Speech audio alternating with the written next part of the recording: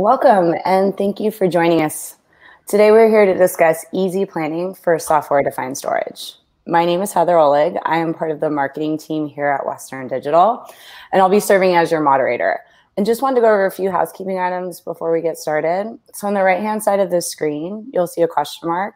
If you have any questions, comments, thoughts during the presentation, please feel free to submit those at any time, as we'll be addressing them as we go throughout the webinar. Also on that right-hand side of the screen, there's an attachment section. There's a PDF copy of the slides that you'll be seeing today, so feel free to download those, as well as some additional resources links that we'll be addressing in our talk. And without further ado, I will go ahead and introduce our two speakers. We got two Steves for you today. So we're first joined by the founder and CEO of OSNEXUS, Steven Umbenhocker, and for the Western Digital side of the house, we have Steve Wilkins, who runs our data center infrastructure product marketing. And I will hand it over to Steve to get us started. Good morning. Thanks, Heather, and thanks the other Steve for being here too. So today we're gonna talk a little bit about software-defined storage and perhaps demystify it a little bit. We've got to the point with software-defined storage that perhaps it's too late for people to ask exactly what it is. So perhaps we can help with that. And we'll talk about things like the difference between scale up and scale out, which again, you know, you hear those terms commonly, and not everybody understands exactly what that means. So Steve, let me hand it over to you and tell us a little bit about your particular view on software-defined storage. You bet. Thanks, Steve. Our product, QuantaStore, takes a particular approach to software-defined storage that incorporates a technology that we call grid technology. And in the slides coming up ahead, we're going to go over, you know, what's the difference between scale out and scale up. But in our platform, we've really been building more and more technology to help organizations manage their storage in a hybrid cloud environment or multi-site environment, so that they can have all of that managed as one, so that the complexity goes down and that they can really manage their storage like a utility and with that same kind of ease of use that they get in the public cloud. So a lot of that work kind of really concentrates around ease of use, you know, the grid technology really kind of the core of that. And then from a capabilities, the platform does file, block, and object all in one platform. So there's a lot of different SDS solutions on the market, but usually they focus on just as an object play or a block play. But with QuantaStore, you're able to do all the different types of storage. You can use blocks, you know, provision block storage for virtualization, and use file and object for other use cases like archive and beam backups. And then the other kinds of key things about the platform is all the work we do around security and security features. We just finished our FIPS certification. That went over to NIST for final approval from the government. So we're waiting on that paperwork to finalize. So we're really excited about that. But we've done a lot of work to make the platform compliant to a whole bunch of government security standards, so you can use it in all kinds of different use cases. And then the platform is bare metal installs, and what that means is that it installs right onto the server as an operating system, so that you don't need to pre-install Linux or Windows or anything like that. QuantaStore is Linux based, and we provide this ISO image so that you can just turn the server into a storage system, and then you can run it on one appliance. But you can also, more often, many appliances are combined together to form clusters that are highly available. And we use an open storage foundation. And what I mean by that is that rather than building a new file system that hasn't that's proprietary and sort of locks one in as a customer to a particular proprietary technology, we're using SEP and ZFS underneath, and we add a lot of technology to that, so that you get something that is really going to be innovative for decades to come. That's great, Steve. So with these scale up and scale out solutions, maybe you can talk a little bit about how the different use cases for each as you explain them. Yeah. So there's really, if you take a look at any storage system that's on the market today, whether it's software defined or not, you really find they fall into two categories. There's the scale out category and then the scale up category. More often, the traditional SAN NAS appliances are more of a scale up architecture, though there are a few that are scale out. And what scale out means is that you combine the storage media, the network, and the CPU. Basically, you keep adding more and more servers to add capacity and performance to the configuration. So it's got some really nice features in that way, because you can just typically you're able to keep scaling without bounds. But there is a minimum. You typically need somewhere around 4 servers, depending on the architecture. With QuantaStore, you can start with as few as 3 servers with the scale out configurations. But they generally do cost a bit more because there are a lot more servers involved. That means more processors, more RAM, and there's network connectivity between all of those systems. So they're a little bit more complex, and they also do require more network ports. So there's a little more cost for scale-out storage clusters. That's generally when you start getting bigger with the scale-out clusters, that the cost, those extra costs sort of fade away. But generally, when you're under a petabyte, a scale-up cluster is a little bit more cost efficient. And so what you see there on the right is a scale-up storage cluster, and these basically use 2 servers, and they are highly available, where the storage media is formed into a pool, and if that pool happens to need to fail over to the other server because the one that it's active on is turned off, it'll automatically move over to the other server. So it's an active-passive architecture, but it's a little bit more cost-effective when you're under a petabyte. And the scale-up configurations that you see there on the right, those do file and block. The ones on the left, the scale out, that'll do all 3, file, block, and object. And the way that these grow is just by adding more and more storage to them. On the left, those those boxes that make out the scale out storage cluster, those are actually servers. That's the Western Digital Serve 60+8. So it's a server with 60 bays of capacity in it. Whereas on the right, what you're seeing as we expand is a JBOD, the Western Digital Data 60. So a little bit more cost effective to use a scale up cluster when you're in that, below a couple of petabytes. But the scale out can be really efficient as well. And the scale out's the way to go for object storage configurations. And these 2 architectures really apply across everything that you'll see out there in the industry. That's cool. And then you can actually put these together into a grid, can't you? That's exactly right. Yeah, and that's a great segue here. So when you take with QuantaStore, we really, that focus on ease of use means that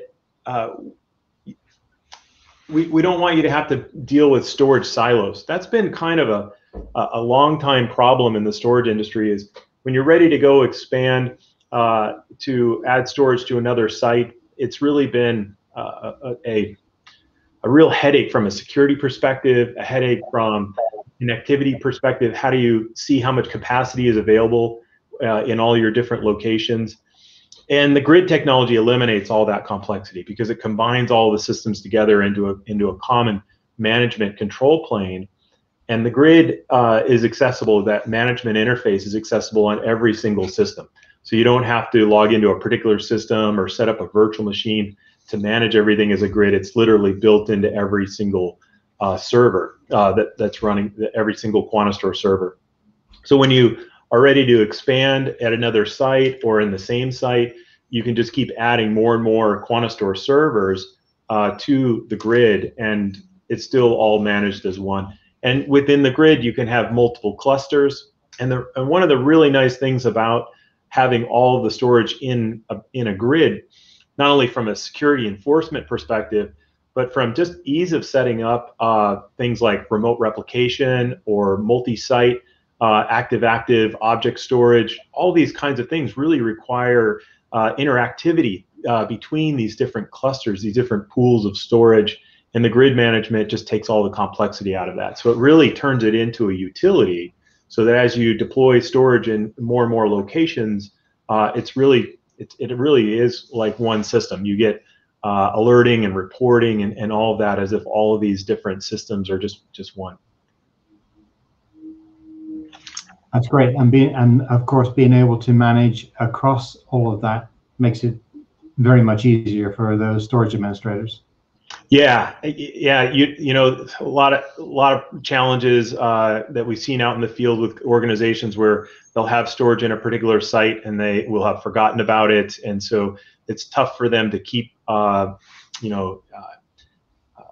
keep that utilization high, where they're getting the most out of all of their systems, and sometimes there's challenges around if you go and update the passwords on one box, it doesn't go and apply to all the others.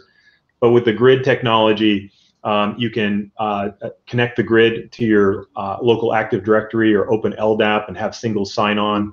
And then there's a really powerful role-based access control system in QuantaStore, so that you can really easily control what operations each administrator can do. There's some nice multi-tenancy features in there as well, so you can start to take resources and give them to different teams or organizations within your company.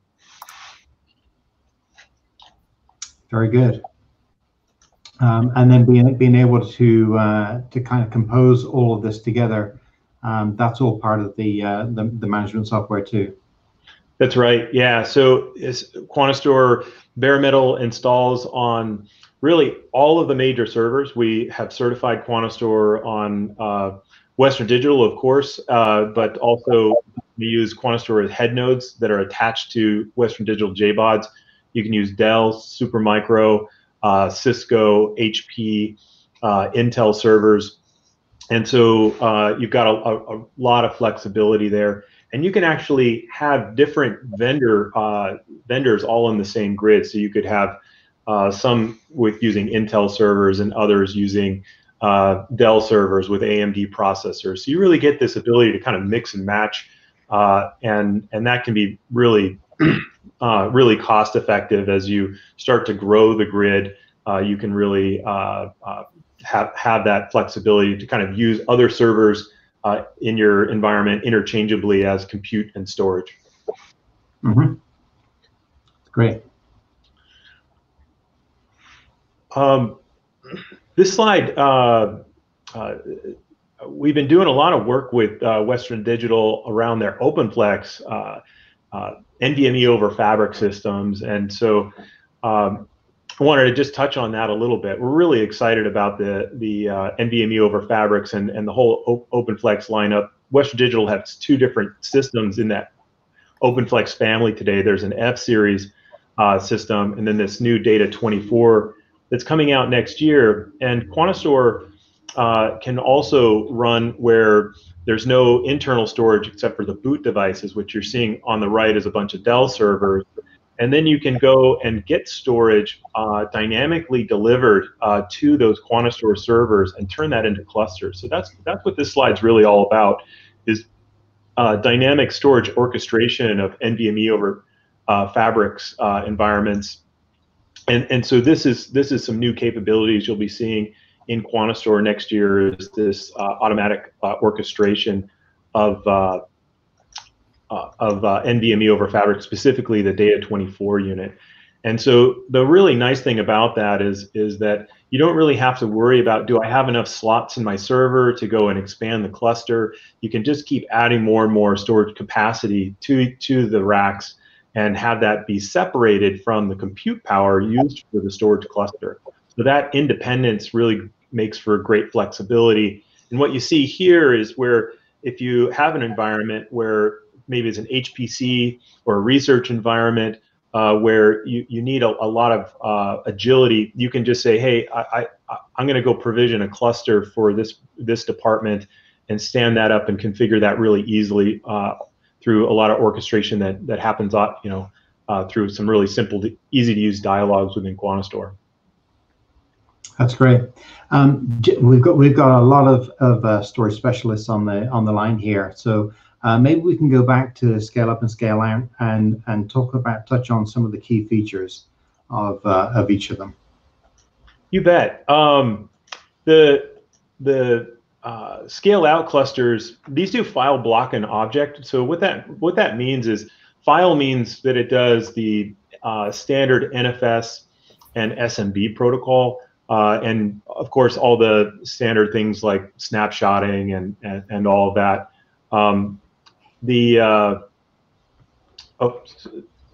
Sorry. Yeah, I jumped to the wrong slide here. So let me go over to the scale out first, and then we'll go into more of the detail on the scale. The scale out, and then we'll go into the scale up. But yeah, so you can do all the different file protocols here, and the scale out clusters.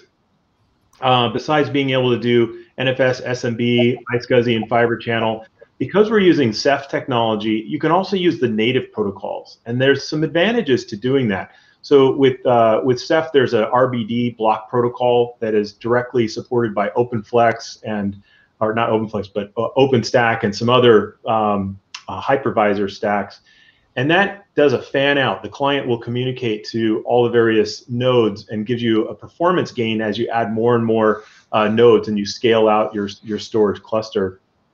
There's also a scale out file capability in there where you can talk the native protocol there. CephFS has got a native client, and it also does a fan out. So whenever you have the opportunity to use the native client, whether that's the native client for file or block, that's a great way to go. And those do require that the client side be Linux, but in those cases. But for kind of all the other systems out there, these configurations support all the standard protocols, the SMB for Windows, NFS for Linux, and then iSCSI and Fiber Channel for block storage delivery.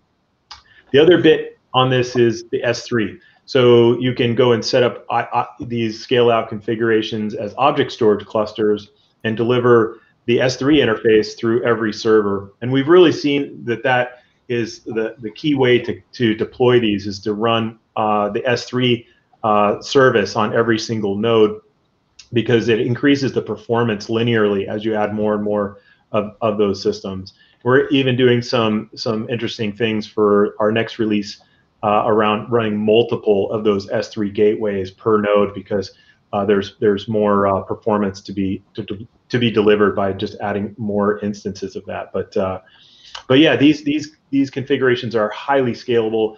You can rack by rack using the Western Digital Serve 60+8. You can do about 7.5 to 8 petabytes per rack using about 9 or 10 of those nodes per rack. And you can get to some really high densities with the Data 24s using the 15 terabyte SSDs. That's great. And on to scale up. Yeah, so the scale up, this is more of a traditional architecture. QuantaStore has built into it both the support for doing scale up style storage pools as well as the scale out. The scale up, we use OpenZFS technology underneath, and then all of QuantaStore's encryption management and high availability system around it. So we add a lot of capabilities to that underlying ZFS technology. And it delivers iSCSI, Fiber Channel, SMB, NFS. And just like with the scale out architecture, you can do these protocols all at the same time on the same storage. So in a scale out config that we were going over before, you can do file, block, and object all at the same time on the same devices. Here, the same thing, you can do both SAN and NAS protocols at the same time on these pools. So what you see on the left is 2 servers at the top. That's just a standard Intel server connected to 4 Data 60 or Data 102 disk chassis. So these configurations, we typically will take upwards of 600 devices per cluster pair, and that'll get you nowadays with the 18 terabyte drives over 8 petabytes per cluster. So you can do some really big configurations here. With the grid technology, you can keep those configurations a bit smaller so that you're not getting a bottleneck at the server because these scale-up architectures, all of the I/O goes through one of the servers for a given pool. And so what we end up doing is oftentimes we'll create two pools so that both of the servers are active at the same time, so you get more of an active configuration. But yeah, these are really cost effective because they only require a pair of servers, and so they're really ideal for a lot of use cases like Veeam backups, archive, and then with the all flash configurations, you can use them really effectively for use cases like virtualization. So these are just really flexible and a great way to solve certain use cases really cost effectively. That's great. And these products you've been talking about, if I can just maybe talk a little bit about the Western Digital platforms, storage platforms that we have. You've mentioned actually three products: the UltraStar Serve 60+8, which is a very dense storage server, very high ratio of storage to compute, which is great for Ceph. And then two JBODs, a 60 bay and a 102 bay. And the key thing about all three of these products is that they were designed as a family of products with a lot of common features. In particular, a couple of core technologies that are unique to Western Digital.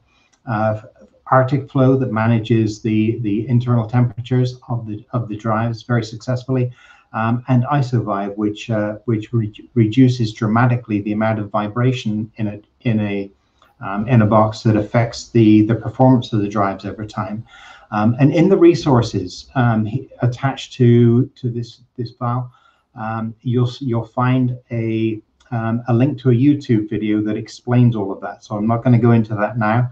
I know you'll be relieved to hear that, but check out that YouTube video. It's a pretty good explanation. And then really the combination of these things together, if I can just jump ahead to something that OSNEXUS and Western Digital have been working on together, is a configurator for both scale up and scale out. And Steve, perhaps you can talk us through some of this. Yeah. In fact, why don't I just do a quick demo of that here. The configurators really makes it easy to design scale out Western Digital QuantaStor solutions. You can go to that page. I'm going to show you a page here on the Western Digital website. Share my screen here. This is under the Technology Alliance page at Western Digital. And if you scroll down to the bottom, you'll see these two configurator tools that have been customized around the platforms the Western Digital platforms we've been talking about today. So I'm just going to click on the one for configuring a scale out cluster.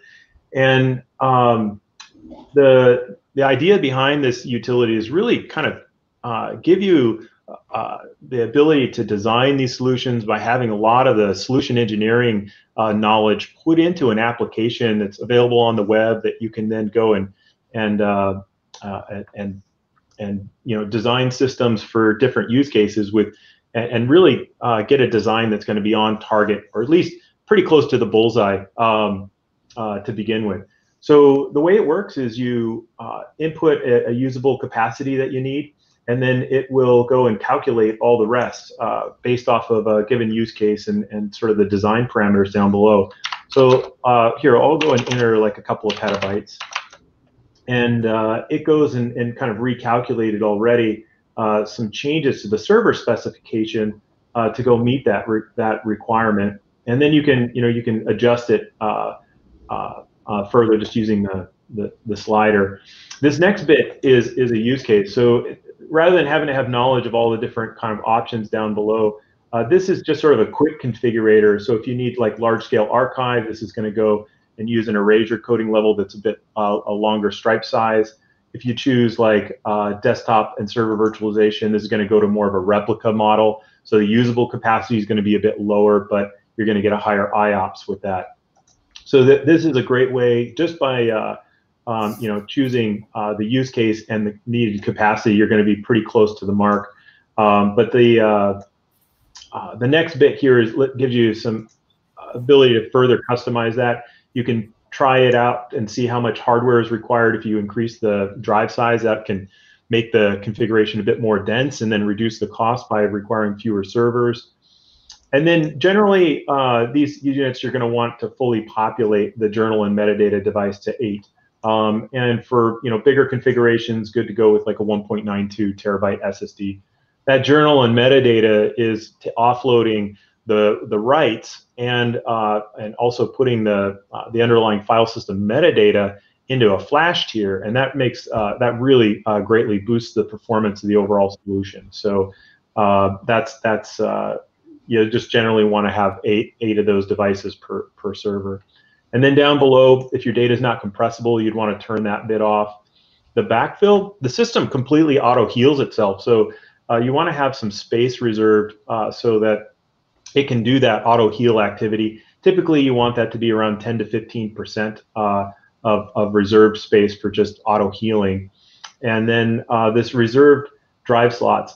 What this is for is if you want to populate the servers only halfway full because you want to expand in the near term by adding just more drives, you can just reserve some slots. But you can also just expand later on just by adding more servers. So the reserved drive slots is more helpful if you're going to be expanding again within the first year. Then you can have that ease of just putting more drives into the units. And the JBODs and the Serve 60+8, that Arctic Flow and the other technologies that Western Digital's built into this, we've really seen a huge reliability gain versus other systems in the field. We've got some customers, many customers using the Data 60s, and just the rate at which drives need to be replaced is super low, just astonishingly low. So that whole anti-vibration and other things that go into the hardware has just a huge impact, and so that just makes everyone's life that much easier in terms of maintenance. But anyways, that's kind of the quick overview of the utility. And then at the bottom, you can click Request Quote, and it will go and send that to Western Digital to get more information. The configurator, the URL up at the top, you can pass that around. So if you want to share that with your Western Digital VAR and adjust the design with them, all the stuff is saved right into the URL so that you can easily collaborate. We have another design utility that's for the scale out. It's on that same page.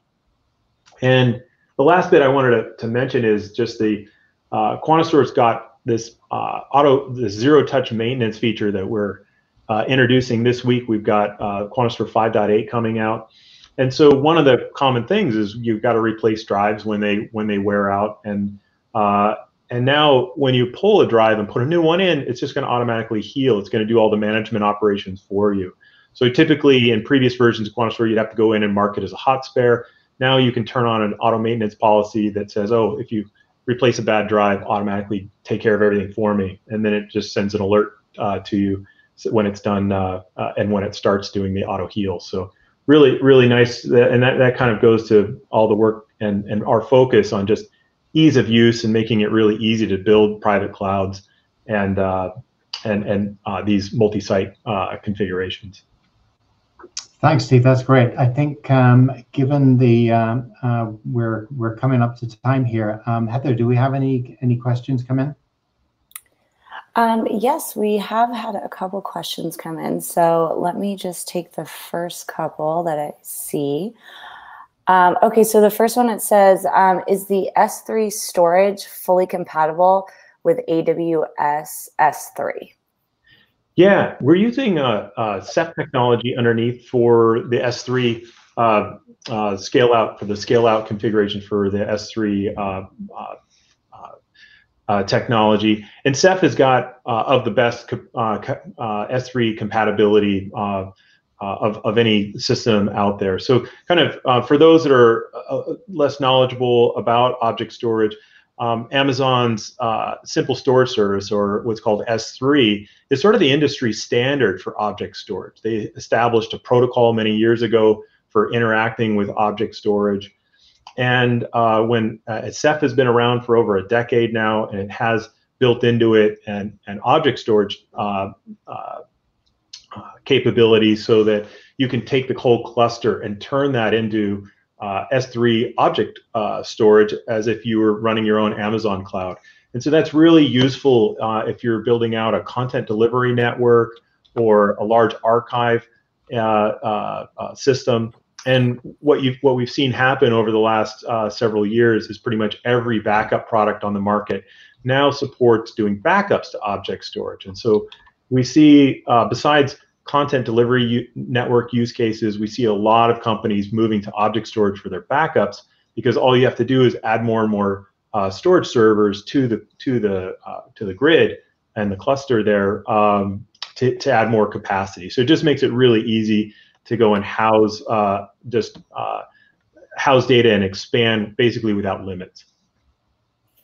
Perfect. Let's take the next one, and just being mindful of time, we'll make this our last one, and then we'll get back to all of you guys who we didn't get to. So it says, when designing a solution via the web apps, are these fixed configurations or can they be further customized? These are totally customizable, yeah. So when you look at the design utility, what you're going to see on the far right is a general specification, that general recommendation, and you can kind of look at that as sort of a reference configuration as you go through the process of designing a system. But it just kind of does best guess for some of these settings. The most commonly adjusted setting is the network setting, and so here it's recommending, you know, a dual port 25 gigabit Ethernet, but you could use dual 40 or, you know, dual 100. So you've got a lot of different things that you can go and adjust. Depending on what the use case is, we might adjust the RAM and the CPU a little bit, but generally the server specification, you'll find that it's on target, you know, for the selected use case and everything. So it doesn't generally require much more configuration adjustments besides oftentimes the network piece. Perfect. Well, since we are running at time, I'll go ahead and close this out for today. Thank you to both Steve and Stephen for sharing all that information with us today. Just wanted to give you guys one final reminder that a PDF copy of the presentation is available for in that attachment section, as well as both the links to the different configurators and that YouTube video. So please feel free to click on any of those. Or I'll be sending out a recap thank you email at the end of today. So keep an eye out for that. We'll have a copy of all of those things in there, as well as a link to the on-demand version of this webinar. So with that being said, and then as well, we'll get to any questions that we didn't. Stephen, or myself will reach out to you. So on behalf of OSNEXUS and Western Digital, we just wanted to say one final thank you to all of you guys who took time out of your day to join us. And with that, I will sign us off. Until next time, goodbye, everyone. Thank you. Thanks. Thank you.